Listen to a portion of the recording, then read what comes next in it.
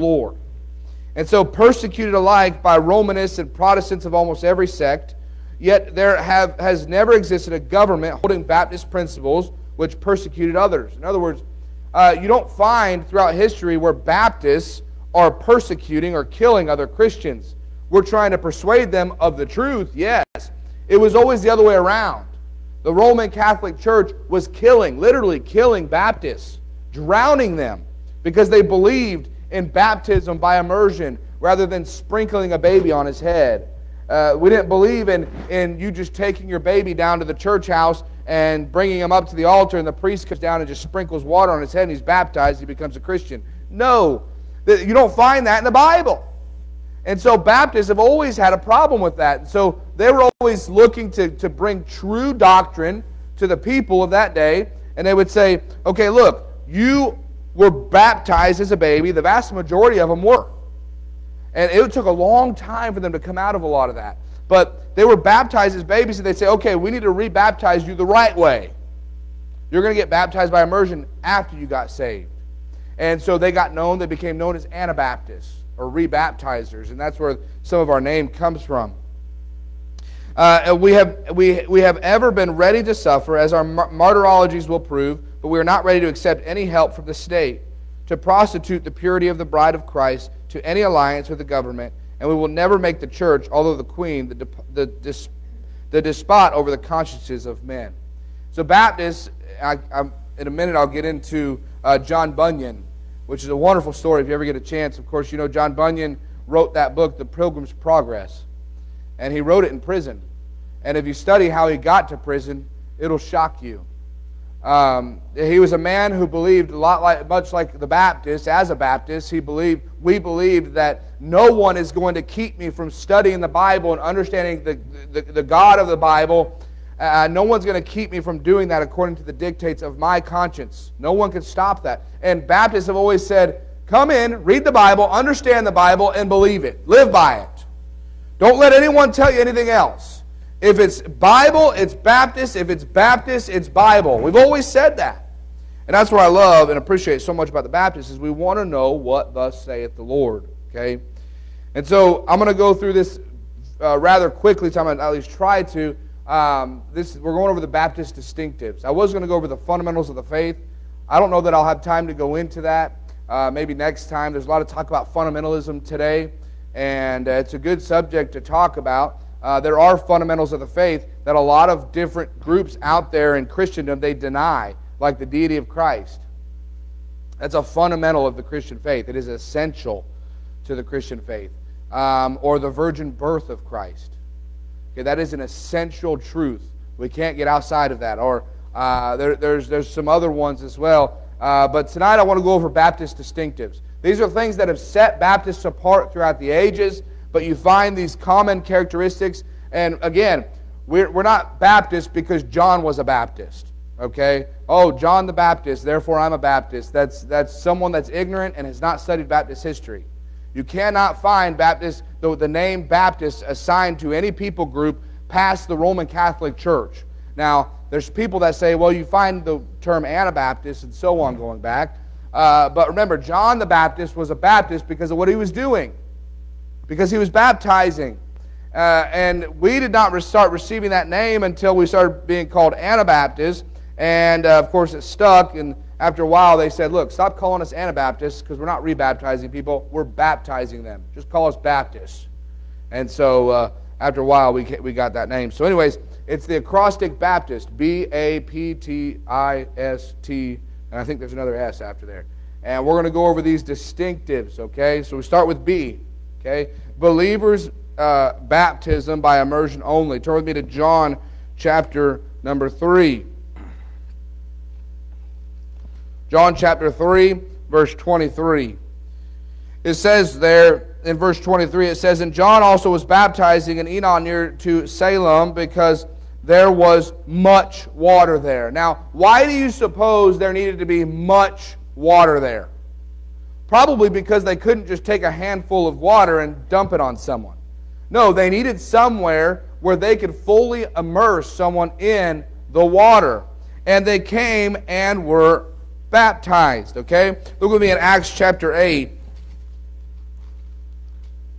Acts chapter 8, verse 36. It says there in verse 36, it says, they went on their way, they came unto a certain water, and the eunuch said, see, here is water, what doth hinder me to be baptized? This guy, the eunuch, right? Philip and the Ethiopian eunuch, they're sitting there. He couldn't understand the Scriptures.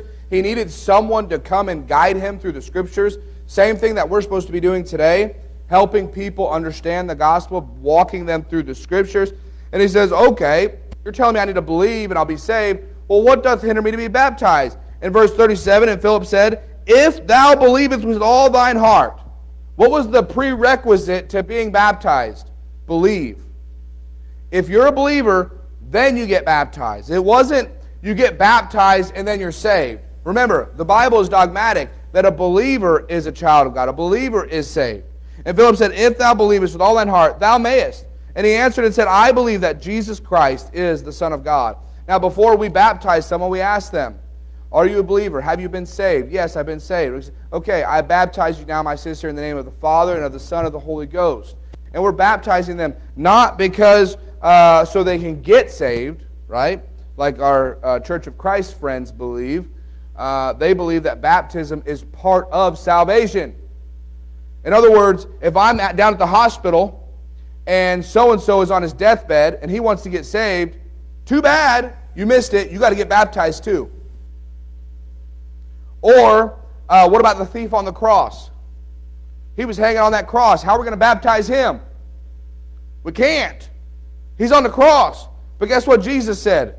Today thou shalt be with me in paradise. Listen, baptism, as much as you want to twist Scripture, and I realize there are some verses that you might get a little confused about it. Study the surrounding verses. Study the context of what's actually being said there, and you'll understand that the Bible is not teaching that baptism is for salvation.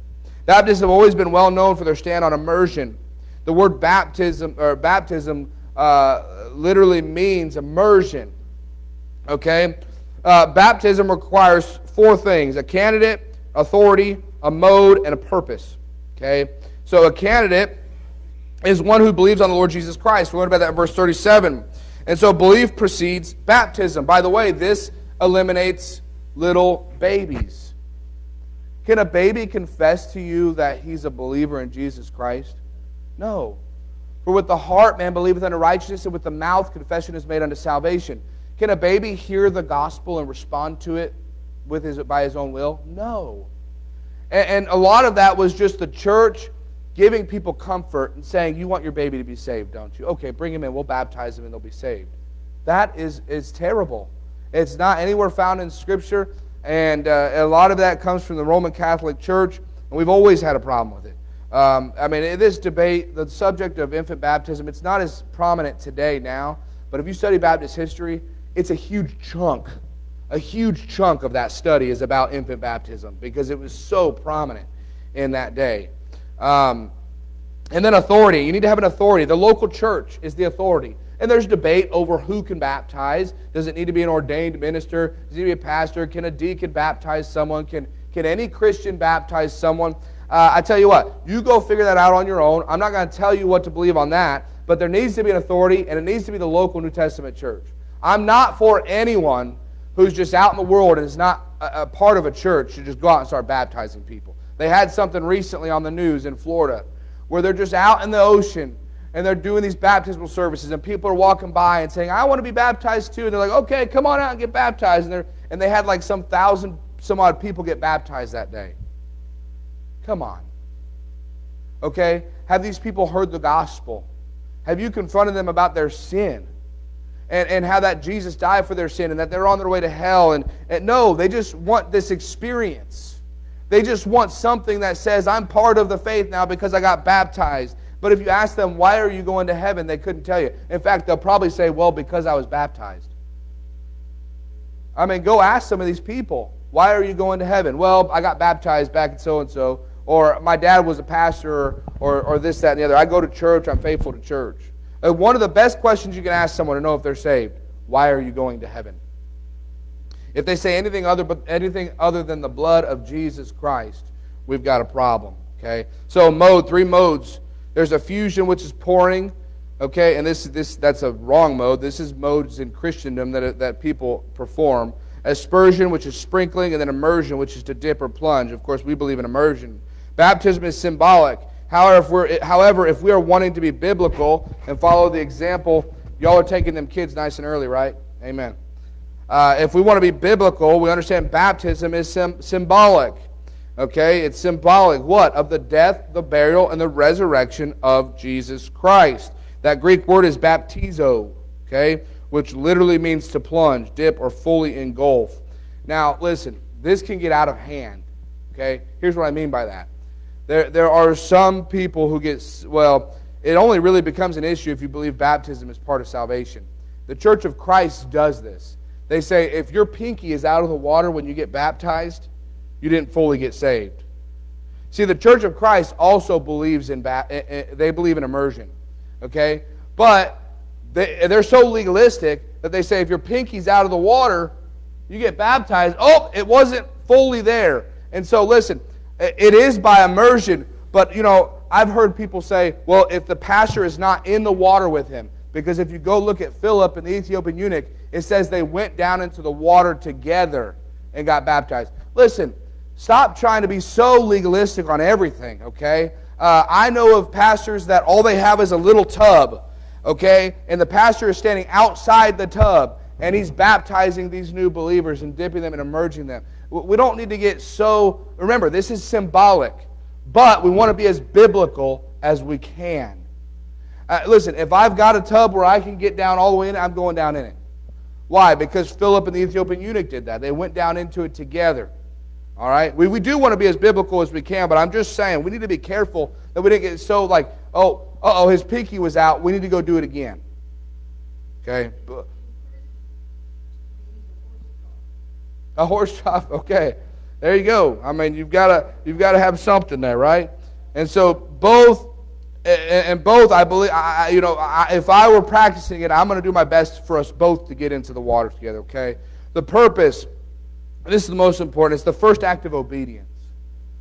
You know, if people take a long time to get baptized after they get saved, it's not going to take long, and they're just not really getting into the Christian life. They're not identifying with Christ. They're ashamed. If you really think about it, they don't want to identify with Christ in front of a congregation. There shouldn't be any shame. You should be saying, amen. If you went to the first century, those Christians, listen, look at the Ethiopian eunuch. He's like, what doth hinder me to be baptized? I want to be baptized right now. Now look, he didn't have a crowd of people around him. I don't know who all was there. We don't know. We weren't there. But what is the purpose of it? Sometimes I'll tell people it's kind of like in our day today, people want to go on Facebook and social media and say, I did this or I did that. Back in the day, if you went down to the river and got baptized, the people knew you were identifying with those crazy Christians. It was a big deal. I mean, it's like, oh, look, he's getting baptized. He must have got saved or he must have become a follower of Jesus Christ. And that's what we're trying to do today. We want people to get saved and then come into the church house and get baptized and identify with Christ with other believers so we don't have to question them anymore. Okay, who are these people? When they get baptized, it's a good step of faith. For the Scripture saith, whosoever believeth on him shall not be ashamed. Okay, number 2 is authority. Authority and absolute inerrancy of the Word of God. 2 Timothy 3:16. Okay, 2 Timothy 3:16. Turn with me there. Boy, we may not get through this acrostic at all. Might have to come back. I don't know. I preached this one time at my church back home, and I went way too long, and it didn't go down too bad, but ended up having to really rush through the last few points, and so I hope I don't have to do that tonight. All right, if I can find. Goodness. All right, we're in 2 Timothy chapter 3, verse 16. 2 Timothy chapter 3, verse 16. And many of you have it memorized. I hope you do. All Scripture is what? Is given by inspiration of God and is profitable for doctrine, for reproof, for correction, for instruction in righteousness. Why? It says that the man of God may be perfect, truly furnished unto all good works. Baptists have always been Bible believers. We just want to know what the Bible says. We believe in the inspiration of Scripture. The supernatural, here's a good definition of that. The supernatural influence exerted on the human penman by the Holy Spirit, by virtue of which their writings are given divine truthfulness and constitute an infallible guide and sufficient rule of faith and practice. Word salad. But let me tell you what it basically means. A lot of people say, well, it's God-breathed. Okay? Others have a problem with that definition. They say it's given by the Spirit of God. You think about the word inspiration. It's given by the Spirit of God. But here's what's important. We need to understand that it's not the penmen that were inspired. What does it say? It says all Scripture is given by inspiration of God.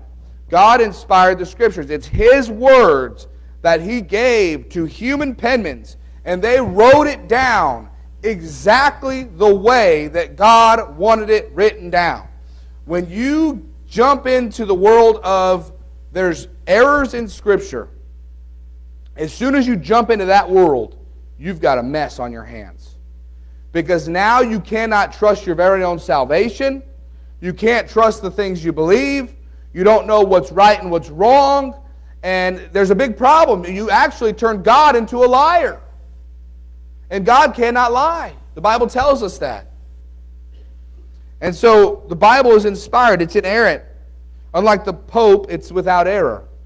When you believe in inerrancy of Scripture, you'll have no need to change it. And this is just one reason why we stand on the King James Bible. A verbal inspiration. Each word comes directly from God. These were not men that were inspired. The Scriptures were given by inspiration. And by the way, the Bible tells us that even the copies, we've got to understand something tonight. When we go back to these books of the Old Testament like Isaiah and Jeremiah and Ezekiel and all these Old Testament writings, there was only one original. How long do you suppose that original lasted? Probably not all that long. Once it was used up, guess what they had to do? They didn't have the internet back then. They didn't have printers back then. They didn't have any of that. And so guess what? Someone called a scribe would have to come along and rewrite it and copy it. And they would copy it, make so many copies, and pass it off to other groups. And today we still have the Scriptures. And God says He's going to preserve it. And here's what's neat. If you go to the New Testament, the Bible still calls those Scriptures. The book that the eunuch was reading, the Bible calls it Scripture.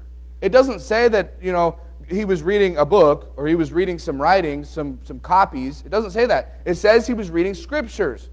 And then the Bible says all Scripture is given by inspiration of God and is profitable for doctrine. So we've got to understand something. What we're reading tonight is the Scriptures. And God has preserved it throughout all generations, just like He said He would. The Bible is plenary, which means it's full and complete. We're not searching for more of God's Word. All 66 books make up the complete canon of Scripture that God has for us to live for Him.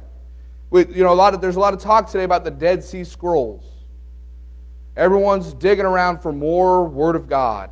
Do you really believe God is hiding His Word under a rock somewhere? I don't.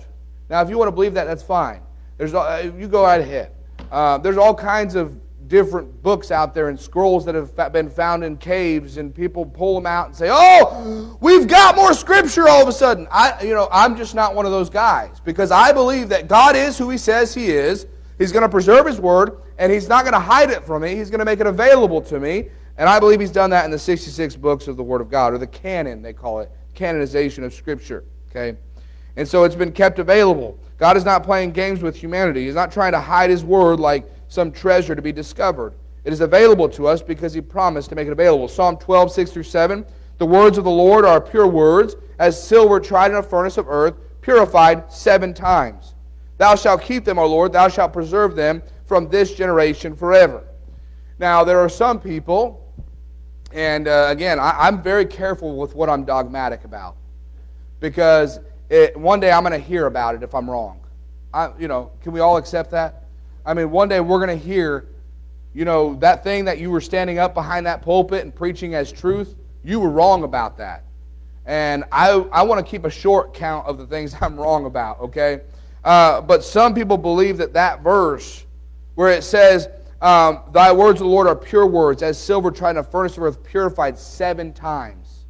Some people believe that gives us some indication that the King James Bible, because it went through seven, I'm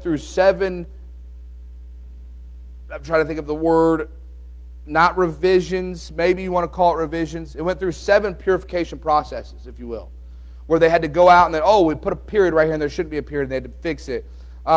Now, others are like, no, it didn't even go through 7. It went through 12 or went through 15 or whatever else. You'd have to go study it on your own. But there's some people that'll stand up and say, no, the King James Bible, it went through 7 revisions, and that verse is talking about the King James Bible. Now, I'll let you go figure that out on your own. Amen? You guys good with that? Okay. John T. Christian said, and he was a Baptist, he said, their ties, he was talking about Baptists, their ties of organization are so slender, their government so democratic in nature, and their hearty independence so universal, that it has been a wonder to some historians and a mystery inexplicable to those who have not understood their genius, how they have retained their homogeneity, state of being the same, which is what that means, and solidarity, their unity, their like-mindedness, but holding as they have ever done the absolute and unconditional authority of the New Testament as the sole rule of faith and practice in religious matters. What he's trying to say is, it's incredible how these Baptists have not come together and created some big organization. And they're still alive today. They're still kicking. Why? Because our headquarters is in heaven and our book is right here. And as long as we all stick to this, we're going to continue to be Baptists. And that's how we are. We don't have some big headquarters somewhere. Our headquarters is up there. Amen? And so... Marge, you're getting a kick out of this tonight, huh? The P's, the number 3, the 3 P's. We believe in the priesthood of the believer. Christ is our great high priest, found in Hebrews chapter 4, verses 15 through 16. He's our great high priest. We don't need a priest. Let's go ahead and turn there, if you will. Hebrews chapter 4, verses 15 through 16. It says, for we have not an high priest. Who's it talking about? It's talking about Jesus. It says, which cannot be touched with the feeling of our infirmities, but was in all points tempted like as we are, yet without sin. Some people will teach, well, Christ, he must have sinned because he was tempted. No, temptation is not sin. Sin does not become sin until you give in to temptation. We all fight temptation. And the Bible tells us that Jesus, when he was robed in flesh, God with us, the Emmanuel, right? God in the flesh, when he was in that position, in that state, he was in all points tempted as we are. He experienced all that temptation. He was just the only man who never gave in to it. Amen? And so, he is our high priest. Christ is the great high priest, but we have a New Testament priesthood. We have a New Testament priesthood, and that's found in 1 Peter chapter 2 and verses 5 through 9. 1 Peter chapter 2, verse 5, it says, ye also as lively stones are built up a spiritual house and holy priesthood. Talking about us. To offer up spiritual sacrifice acceptable to God by Jesus Christ. Am I your guys' priest today? Is pastor your guys' priest? No. Is there any mediator between God and man? No. Christ Jesus. He is the only mediator. And we don't need a man. You don't need to come confess your sins to me. Now, you may have some issues and some things that you want to talk about. You want to go through some counseling. You want to talk to your pastor. The Bible says, ye which are spiritual, restore such a one. And that's what a pastor is here for, to help you through those things. But your job is not to come confess them and he wave his hand over your head and said, you've been forgiven, child. No. That's wrong. God is the one that we go through, and we are our own priests, and we call them believer priests. It's found in 1 Timothy chapter 2. 1 Timothy chapter 2 and verse 5. And I'll read that for you real quick. 1 Timothy chapter 2 and verse 5, it says, "For there is one God and one mediator between God and man, the man Christ Jesus." Okay, and so we got to understand that tonight. We don't need, we've always believed that we all can go to the Bible, we can study it for ourselves, and according to the dictates of our own conscience and what the Bible says, we can live before God. Okay. Number 2, a polemical defense of the faith. You always find, in fact, they got a little out of control from time to time. They would have meetings and debate sessions where they would get together and they would have full-blown debates over subjects, over Scripture. And I believe the Bible warns us of getting too much into that, vain babblings and things that aren't all that important. It'd be better for us to give ourselves over to soul winning and winning people to Christ than debating with people all over the place. Okay? But they were very much involved in the polemical defense of the faith. We mentioned that verse, Jude 1:3. Earnestly contend for the faith, which was once delivered unto the saints. Okay? It requires that we make judgments, but not hypocritically. Let's remember that the Bible says, let judgment begin at the house of the Lord. You say, we're not supposed to judge people. At the end of the day, what those verses are talking about is that I'm not the judge. But it is my job to give the Word of God to people as they are. And I'm to do that as lovingly as I can. Because what does the Bible say? It says, speak the truth in love. And people will say, well, you're judging me. No, God's judging you. I'm giving you the Word of God. That's our job. Now, if I were to take someone because they're a homosexual and lock them up in prison because they're homosexual, that's wrong. That's not my job to do that. Okay? So we believe in a polemical defense of the faith. What is polemics? An aggressive, often offensive defense of the faith. Now, apologetics, which is a very similar word, it's apologetics rather than polemics, is a reasoned, systematic defense of the faith. Now, we got to be careful. I'm not against apologetics, but we got to be careful when we just fully adopt this idea of apologetics. We have the idea that we can reason with people. And you know, there is some of that, and we need to have some of that, and it's good for the next generation and all that involved. I'm for going to the Ark Encounter and looking at that Ark and all the science that's involved in creation. I love that stuff. But at the end of the day, everyone must come to God by faith. And there's this thing called the foolishness of preaching. And we hate it, but that's what God uses to convict hearts and to convict people's minds and to convict them to come to God. And so this is widely debated, but it's okay if we have different views on this subject. Some people are all for apologetics. They got full-blown degrees on it now. It is important to remember that everyone must come to God on the same basis, and that's faith. Finding the line where the truth is preached in love is often very fine, but Baptists have always maintained a polemical defense of the faith by declaring the Word of God as it is to men as they are. Number 3, primacy of the New Testament. We're in those 3 P's. Primacy means to be more important or of utmost importance. Now, what do I mean by that? Or what does this mean by that? It means that we got to understand that the New Testament completes the Old Testament. If we were to just have the New Testament, we'd have issues. We need the Old Testament to understand the New Testament. But if we were to just have the Old Testament, we miss salvation. It's very important that we have a place an emphasis or a primacy of the New Testament. In other words, do we worship on the Lord's Day or on the Sabbath day? Well, if you just stay in the Old Testament, you're going to develop, no doubt, the idea that God wants us to worship just on the Sabbath day. Now listen, there are Seventh-day Baptists out there that are very dogmatic, that they're right in this, and that's fine. They listen, everyone can do whatever they want. I'm not here to force anyone to do anything. But we place an emphasis on the New Testament and that the Lord's Day they met on Sunday. And that's why we worship on Sunday. That's why we have church services on Sunday. Let me give you an example, another example. Is it okay for the New Testament Christian to eat pork or not eat pork? Well, in 1 Timothy chapter 4 and verse 4, it says, "For every creature of God is good, and nothing to be refused if it be received with thanksgiving." So do we take that and just get the idea that, well, that verse just simply doesn't matter? In fact, turn with me over there to 1 Timothy chapter 4 real quick. 1 Timothy chapter 4, let's read verses 1 through 5. It says, "Now the Spirit speaketh expressly that in latter times some shall depart from the faith, giving heed to seducing spirits and doctrines of devils. Anytime the word devil is in plural, we could easily just input the idea of demons. It's those working for Satan, okay? Speaking lies and hypocrisy, having their conscience seared with a hot iron. So the Bible's warning us about these false teachers that are out there.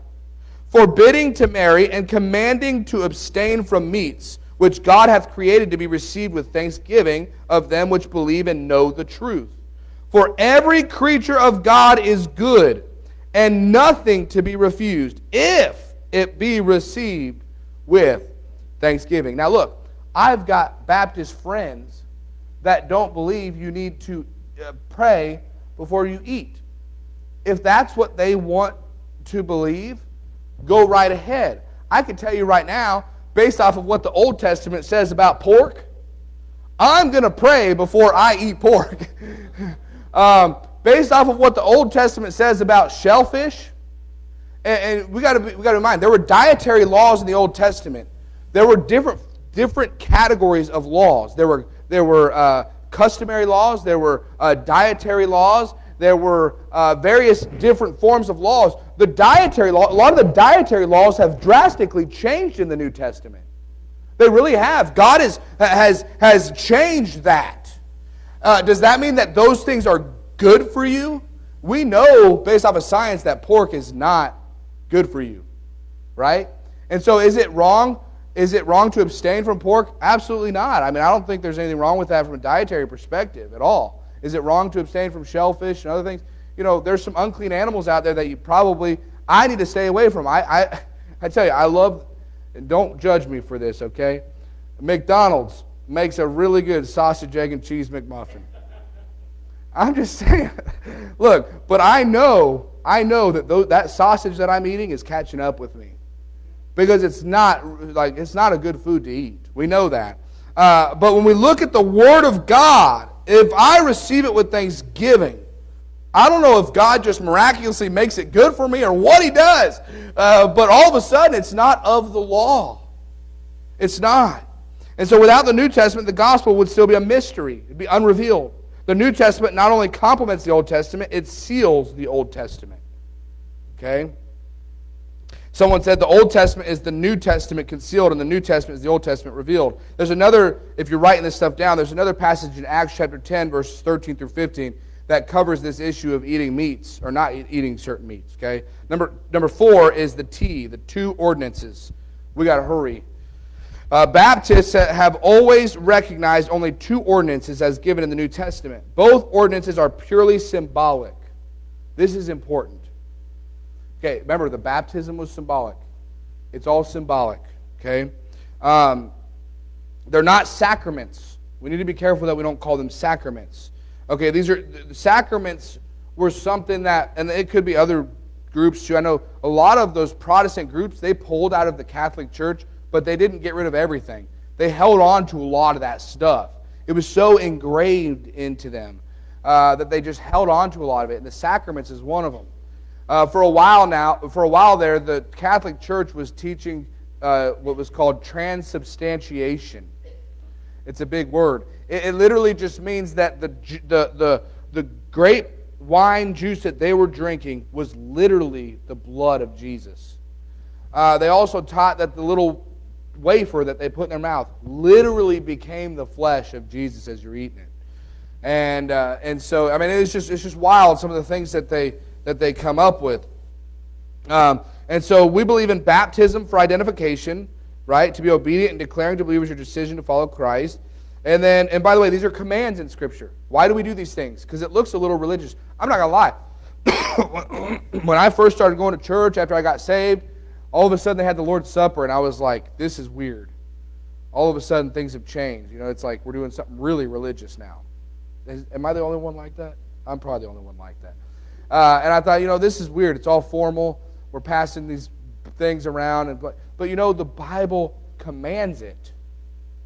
Jesus commanded it. He said, this do in remembrance of me. Baptism is a commandment. And so when God tells us to do something, we probably ought to do it. Okay? And so Lord's Supper for commemoration. There's all kinds of different beliefs in that. Every time we talk about one of these things, there are all kinds of fringe beliefs that go along with it.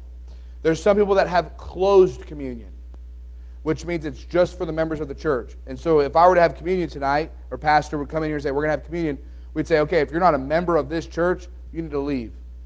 Because we believe in a closed communion. And then there's open communion. Anyone and their mom can come in here from the streets and have communion with us. Now, realize something. That's dangerous. Because I'm not saying I'm for one way or the other. But that's dangerous. Because if someone drinks of the cup unworthily, go read about that. And, that's a big deal. And so we've got to look at those things. And do we need to take a stand on some things? Curtis Hudson said something one time. He was talking about all these divisions and all these problems with theology and all these differences in beliefs. He said, at some point you got to figure out what hills you're willing to die on. What hills are we willing to die on? Are we going to die on the hill of the Lord's Supper and which one is right and which one's wrong? You may want to, and you go right ahead. But some things just we do not need to fight over. Okay. Number 5, independence and autonomy of the local New Testament church. So another major distinction of the Baptists is the very unpopular view of independence or autonomy. Most Christian sects quickly scrambled to establish hierarchies and people who are in positions of higher authority to make decisions on behalf of the church. There's much, of course, we can get into here, but for time's sake, we probably won't. So Christ is the head of the church. We know that in Colossians chapter 1. Verse 17 through 18. Would anyone disagree that Christ is the head of the church? No. We all know that Christ is the head of the church. But in the Bible tells us that there are those who are over us in the Lord. It's found in 1 Thessalonians chapter 5, verse 12. It says, know them which labor among you and are over you in the Lord. So now, as a Bible reader, you got to step back and say, well, who's over me in the Lord? That doesn't mean a mediator. That means someone who is there to guide you and help you spiritually. Now, who would that be? Probably the pastor. Probably talking about a pastor. Probably talking about maybe some deacons. Probably talking about maybe, we could go as far as saying maybe some Sunday school teachers, people who are in positions of authority, those who are over you to help you and guide you spiritually. And it says, know them which labor among you and esteem them very highly in love for their work's sake. Okay? And so, the proclamation of Christ is the rock upon which the church is built. The local church has the authority to, this is what people don't like, has the authority to discipline. We don't ever talk about that much. But go read your Bible. Look at how Paul addressed some of these churches. Go read the books of 1st and 2nd Corinthians. I mean, Paul let it rip on them because they had some sin in the church and it wasn't being addressed. And he literally said to give them over to the devil and basically kick them out because of what they're doing and the problems they're causing. Okay? So discipline, choose deacons, and send missionaries. Baptists have never had a common creed, and it is equally true that they have never recognized any authoritative creed. They desire no such standard. Their attitude towards free speech and liberty of conscience has permitted and encouraged the largest latitude of opinions, yet none of us would care to increase these differences or make more acute the variations. Someone said that. I didn't write down who it was. FHIBC, look, here's what it comes down to. FHIBC does not need to line up with everything down at Middle Tennessee Baptist Church. We don't. Now, are we part of a similar movement? Very much so. But we are an independent church. So if someone were to come in here and say, well, down at Middle Tennessee Baptist Church, we do it this way. Well, this ain't Middle Tennessee Baptist Church. And it's not Franklin Road Baptist Church. And it's not this Baptist church and that Baptist church, right? We have been given the Word of God. And we as God's people should be able to go back to this and say, this is what the Bible says. This is what we believe. And this is how we practice our faith here. Okay? I'm not going to get into the other ones. But I'm going to talk to you real quick about John Bunyan. If you get a chance, go online and read the trial of John Bunyan. Read the manuscript there of his trial with Judge Wingate. It's very interesting. He was brought to jail because he broke the law, which was that they could not preach outside of the established church. They couldn't preach at all in the name of Jesus Christ outside of the established church. And, of course, John Bunyan's out there on the street preaching. And he was brought to jail, and he said, I cannot, here's what he said to the judge. And he was very respectful the whole time. He said, I cannot do what you ask of me, my Lord. Of course, in those days, saying my Lord was just a sign of respect. It would be like saying, sir, ma'am, okay?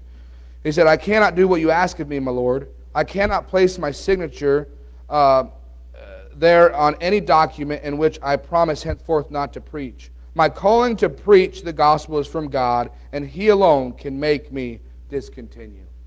He was bold, and guess what? He was sent to prison for 6 years. And while he was in prison, he wrote that wonderful book, Pilgrim's Progress. He didn't have a pen, he didn't have paper. He used charcoal from the fire that kept him warm at night.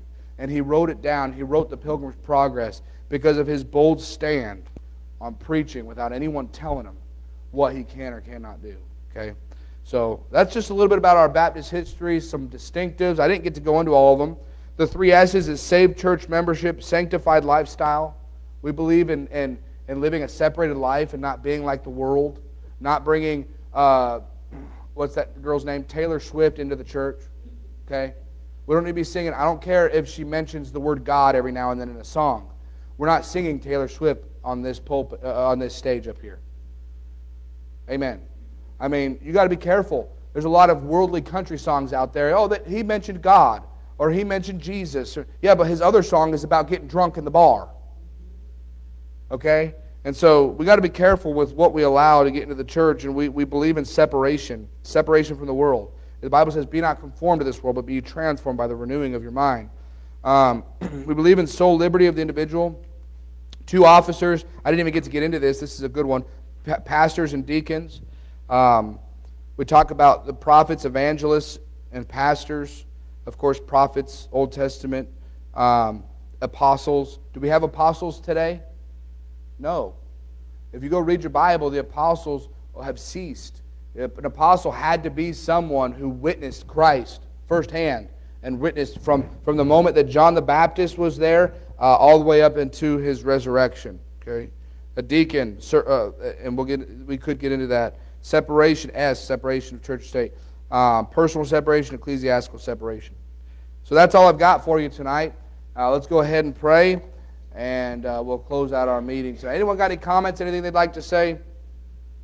All right. Yes, ma'am.